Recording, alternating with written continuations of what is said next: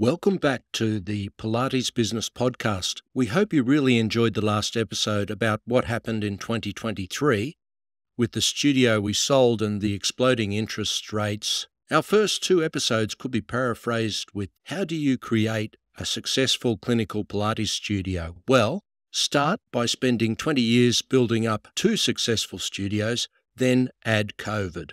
But seriously, we love what we do with our clinical Pilates studio. So episode 3 will be about clinical Pilates. If you're wondering if you fit into that, we'll come up with a little definition. And also we'll talk about our instructors and how important it is to have people with specific clinical Pilates training and experience. We can't do what we do without fantastic instructors. Find out about that important link by listening to this episode of the rebooted Pilates Business Podcast, and stay awesome. Clinical Pilates studios work primarily in private and semi-private sessions with clients who are needing personalised attention. Semi-private sessions are really our core business that Pilates can. Usually those clients have mobility, strength and flexibility issues that need problem solving. So we have to become very good at that problem solving. There's a lot of satisfaction in helping to solve those problems with clients and for clients. They may have injuries and multiple conditions impacting their life negatively. And if we can help them with that, then it really does make a difference to their life. One of the things that we really enjoy as instructors in the clinical Pilates industry is getting that thanks every day for something very important and substantial that we're able to bring to the scenario, bring to the relationship with our clients. Those clients are people that really benefit from the use of the large Pilates equipment and that personalised programming. And that personalisation is really the difference between clinical Pilates and perhaps other sorts of larger group Pilates that certainly does have a place in the fitness well-being industry. As you can imagine, if you do own a clinical Pilates studio, you need to have clinical Pilates instructors with the specific training and experience to help people with those injuries and those conditions, solve those problems. Typically, a prospective client will contact us at Pilates Can, thinking, is this Pilates for me or not? I've got this mobility issue, this strength issue, this injury or condition. They may have been referred by a friend or by an allied health practitioner, a physiotherapist or somebody of that nature. We'll recommend for them to do a couple of 1-hour private sessions. Depending on the type of condition or injury, it might be with one of our senior instructors or perhaps one of our instructors who has less than 5,000 or 10,000 hours of professional clinical Pilates delivery.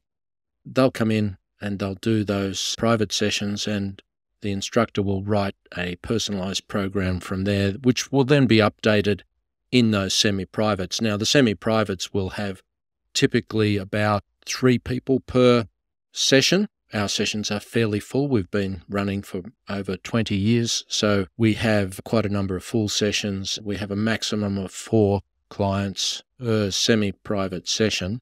Instructors that haven't been with the company for so long, perhaps been qualified only in recent years, they may only have 2 or 3 people in the session, but usually our senior instructors have that maximum of 4 booked. The good thing about the fitness industry recognising Pilates and getting into Pilates in a big way, with so many of these Pilates reformer studios opening up, is that there's many instructors out there that have done some training in Pilates. They may be instructing reformer classes, and there's certainly some very good skills involved with that can be then progressed if instructors are interested, if they see that as a progression for their career, towards this clinical Pilates, where they have the opportunity to get the satisfaction that we get every day from clients that are so very thankful that we can help them really change their lives, their mobility, and help them to do the things that they really want to do. It could be lifting the grandchildren, playing a round of golf, or being able to ride a bike that they couldn't do prior to being able to address their mobility issues. through clinical Pilates. That's certainly an opportunity for clinical Pilates studios and for Pilates instructors generally. If you're out there listening to this podcast and thinking, what's the relevance to me? I teach Pilates in a studio reformer environment. That's fine. That's fantastic. At some time, it may not be now, but sometime in the future, you might think about how good it might be to work in the clinical Pilates studio environment that we work in every day. And if you are one of those instructors, or indeed if you have no Pilates instruction experience or professional qualifications already, there is a course coming up in March in Canberra, the Studio Rehab course. It's the best course that we've come across. That's why we use the Polestar course providers, educators and system. If you're not in Canberra, then there are courses right around Australia in the capital cities, as well as internationally. It's a very well supported course. There's a lot of live content in the studio, which is really important. I often draw the analogy between learning to be a plumber and being a plumber. If you're going to learn to be a plumber, it's best to be on site, best to be handling the pipes and digging the holes in the trenches rather than looking at it online. It's going to be a bit of a big step to go on site if you haven't done that already in your training. The other example would be a soccer coach. It's probably very difficult to be a soccer coach if you haven't played soccer, if you haven't really been involved at the coalface with what it takes to make a good pass, create a good formation, and to solve those problems in soccer, unless, of course, you're Ted Lasso, one of my favourite shows. But if you don't have the support of fantasy, then it's a very good idea to get that on-site involvement of how to solve those problems. They are significant and important problems, and if you don't have that experience on-site, you will be caught out.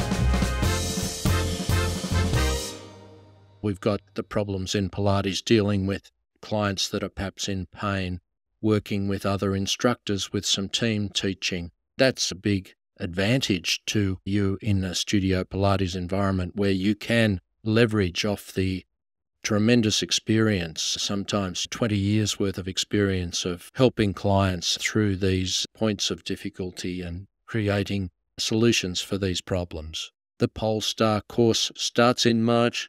If you're keen for that, you better check it out soon on our website. All of the links will be there for our Pilates Can website and the Polestar site, the government recognised course provider.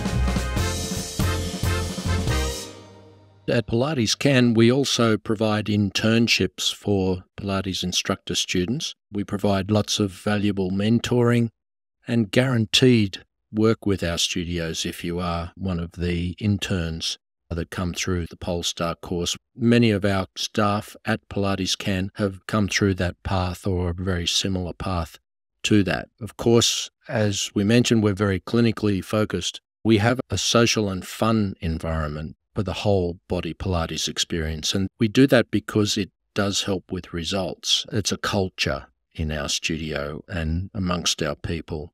The atmosphere is just very encouraging and welcoming. Apart from that, you'll be accessing the experience of over 80,000 hours of professional Pilates delivery if you are involved with our team through the course. We'd love to talk with you about that if you're interested and you feel that you might have that as a possible direction in your life or in your career. You'll certainly be helping a lot of people and getting that satisfaction. It's not easy. It's quite a difficult course to undertake to get all of the technical elements under control and all of that learning in your body, as well as help clients to do what they need to do. I can very highly recommend the course, and yes, we'd love to talk to you about that. All right, it's been a very short episode, but very important episode to define what we do.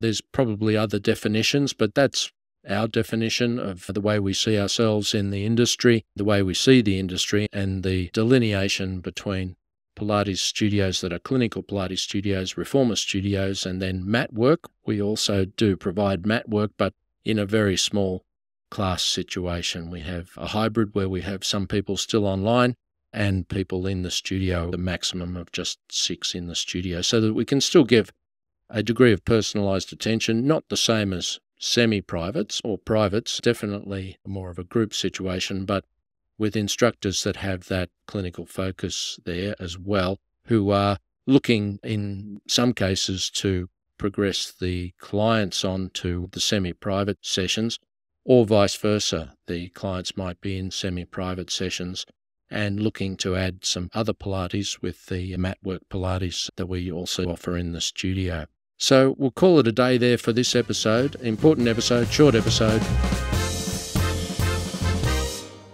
And our next episode will be about search engine optimization, SEO, and how you do the technical side, how you bring the art of knowing what your business is about and who your audience is, who your clientele are, to that very important web page of yours. Looking forward to talking with you again, and until then, stay awesome.